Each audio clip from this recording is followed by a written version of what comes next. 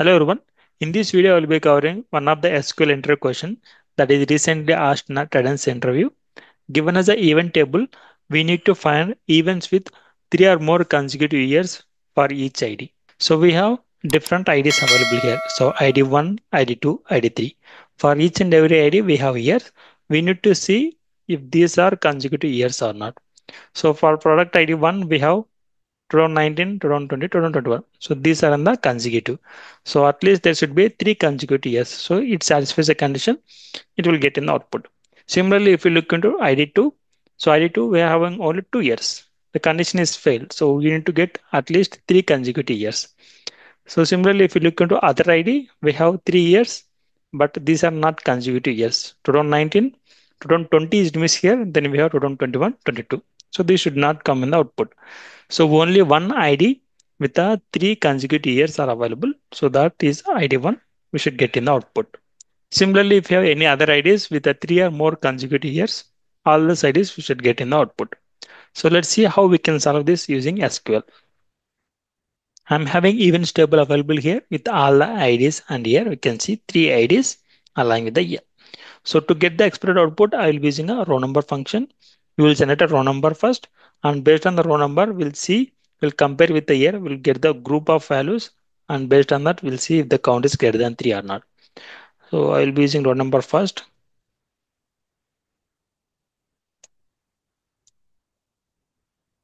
I'm doing here partition by ID. So as we want ID wise, consecutive years are available or not. And also I'll be doing a order by date. So we'll be sorting based on the year.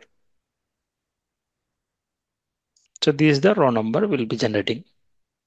Now see for each and every ID. So for product ID 1, we can see row number 1, 2, 3.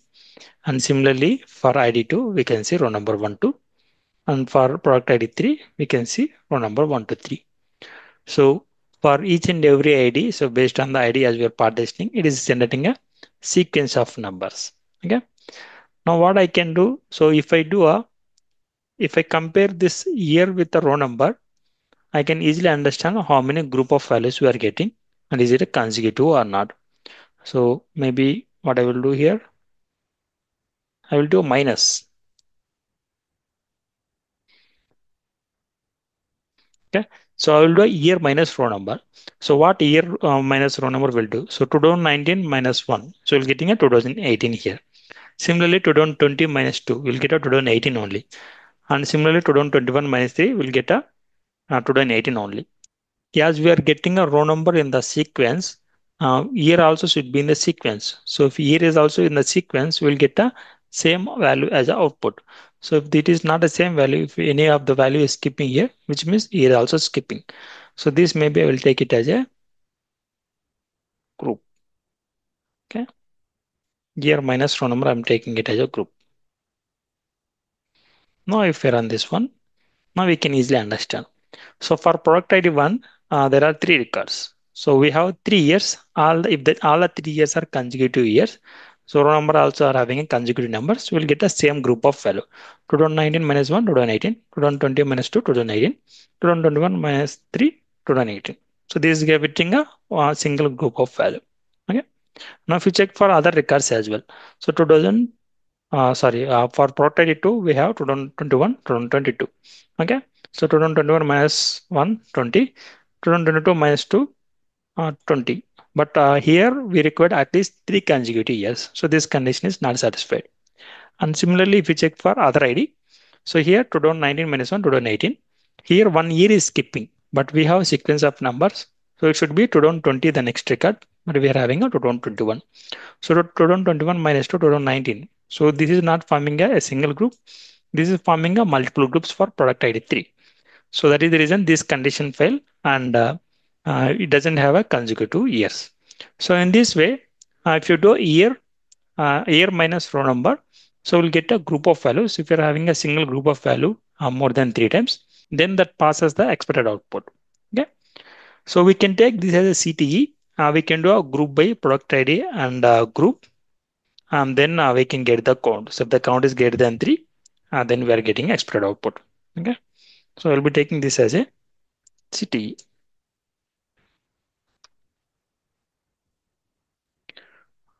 Maybe I don't require row number now. So group is only enough. So I will be removing this. Okay. So this is the output for the above query. And I'm taking a city out of it. And on top of this, we'll be doing a group by. So I'll be taking a PID and I will be doing a group by.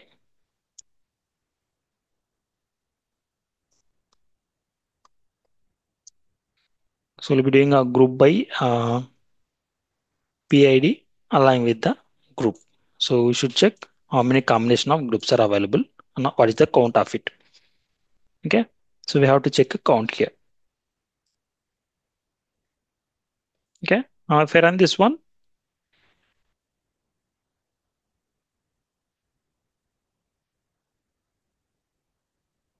if you look into the output now, product ID 1, we have a 3 as a count. So 3 consecutive years. Product ID 3 is available 2 times. 1 consecutive year available here and 2 consecutive years available here. And product ID 2, it is having a 2 consecutive years. So our condition is we need to get 3 or more consecutive years for each ID. Only that records we want in the output. Simply we can give filter condition by giving a having count should be greater than or equal to 3.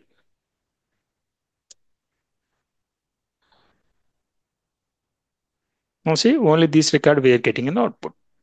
In this way, we can find out the ID with 3 or more than consecutive years. Okay. Now, in case if you want to get years as well in the output, we can use a aggregation, maybe a minimum or a maximum year. Okay.